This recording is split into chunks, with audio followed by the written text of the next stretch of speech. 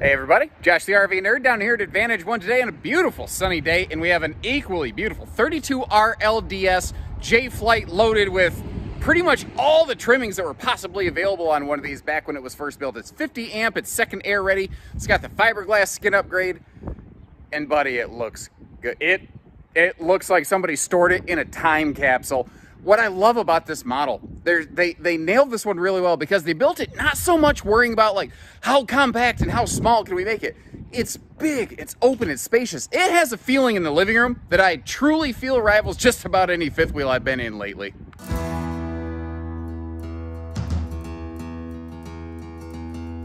This is what I was talking about right here. This is like almost like it rolled off the production line and then somebody went through and detailed it. It is in that kind of condition. I say that with 100% conviction and no funny business.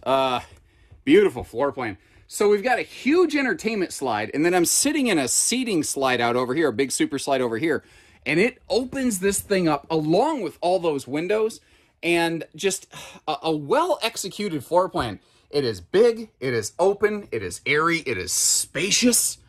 This is something, I mean, this is sharp. I really like this. Sometimes I see a camper come in like this in the used market that's no longer built, and I go, why not? Like, is it me? This feels like this needs to find a place back in the new RV market here. Now, they didn't build it short. They didn't build it as light as possible. They stretched everything out. Like, you don't have to turn those chairs to close the slides. That's what most rear recliner, or in this case, rear rocking chairs, apologies, that's a swivel rocking chair. Most rear chair floor plans require you to have to wrestle those things before you close them. You really don't have to. You just want to strap them down so they don't go banging around. Now, whether you're at those chairs or you're at the sofa, you always have easy viewing, because one of the secret weapons on this one is the fact that that TV can pivot around to wherever you want. So if you even give it a little bit of a kick right there, and you sit at the sofa, easy viewing. Now, without touching that thing, I pivot over here to the rear chairs, easy viewing, you know. Not to mention the fact that when you're over here, you can sit here and have a conversation, or maybe somebody wants to lounge on the sofa. I like to do that. My wife likes to do that. One of us stretch out on the sofa, one of us grab a chair, we'll sit over here in the corner, watch Fringe or whatever we're catching up on at a given moment, finishing up season 5 of Fringe currently. Anybody else ever see that show?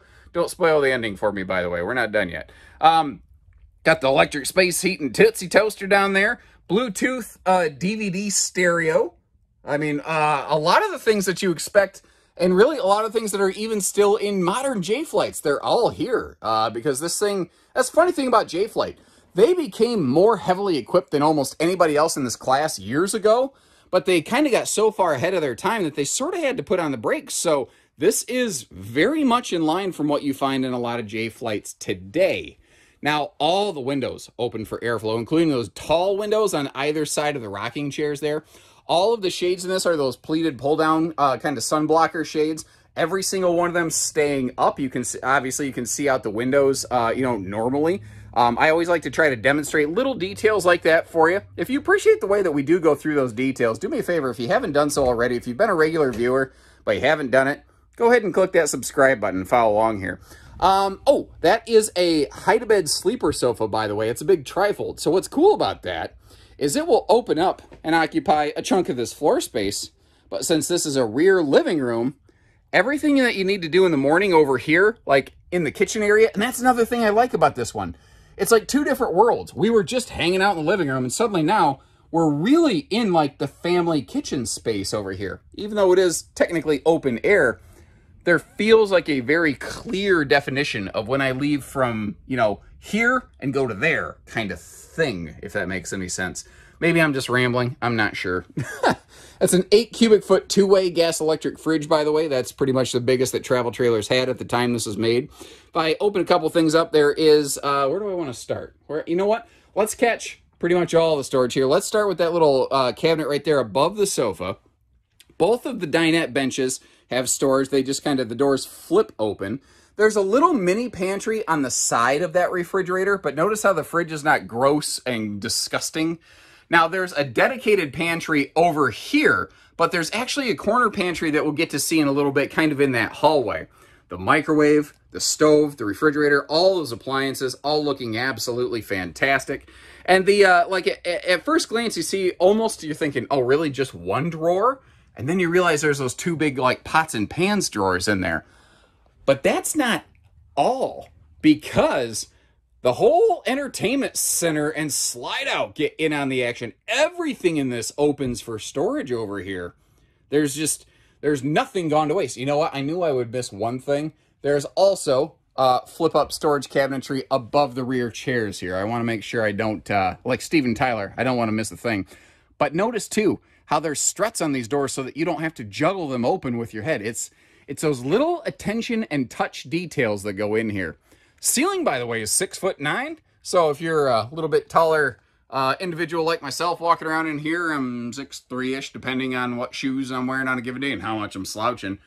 It's, you know, to give you a reference point here below the air conditioner, it's very comfortable to walk around in here. Now, this skylight that's blinding you from the glare off my forehead right now, that's now finally gone, although you're probably blind and it's too late. It's just another thing that opens everything up, that makes everything look and feel so big and comfortable and open, you know?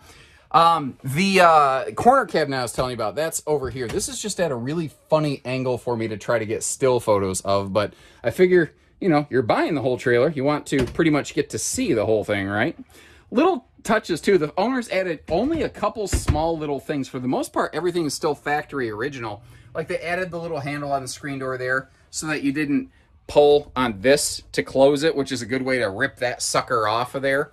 That's a wider 30-inch door. That's not necessarily uncommon, but at the time this was built, it was very uncommon for a stick and tin type trailer. And that's, again, what this kind of is.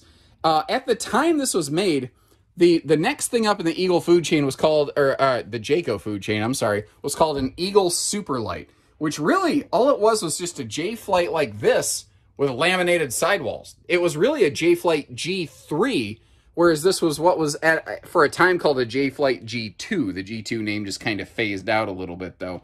Porcelain foot flush stool there. Plenty of legroom. Remember, taller ceiling means taller shower. And what they did here, I wanted to leave this up. This is a mirrored vanity door. It's not cracked and broken. I'm not hiding anything. Probably because they took extra efforts like this. They actually put it like the towel loop right here, the hand towel loop. They wrapped a towel around it and strapped it in transit. So it couldn't go anywhere. So it couldn't get banged around.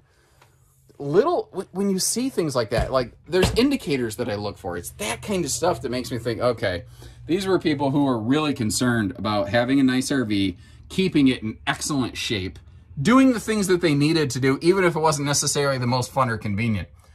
It's pristine. We didn't clean it. We didn't detail it. They just dropped it off the truck and here it sits. It's also 50 amp service, by the way. So if you want to add a second air conditioner here, the bracing is all up in the ceiling. You would need to have a service center cut the hole in and install the air for you. But all the stuff needed to do that, it's all right there. And if you are interested, you could put a TV on the wall over there, right below where those hookups are located. Now, one of the extra things I like to do for you whenever I have the chance is close up slides to show the RV in travel mode. And one of the cool things about this floor plan is that, unlike most really big multi-slide travel trailers, it is it is extremely travel accessible, not just through the core critical kitchen type areas like the refrigerator and the sink, but frankly, I think this one is totally turtle friendly. I don't think there's much of anything in this RV you can't get to or use when the slides are closed. Even, I don't know why you would need to at a travel stop, but if you really wanted to, you can even slide back here between the slides to get to even these upper storage cabinets, or to make sure that the chairs are secure before you open the slides, which, by the way, what we're looking at right now, this is how the folks actually brought it to us right here. After everything else you've seen is where I got it opened up. So they had the chairs down, everything strapped down. They did everything they were supposed to do to make sure stuff wasn't all banged up. Well, now that I've seen the chairs turned around like that, if that window shade was open, that'd be an awesome little lakefront viewer.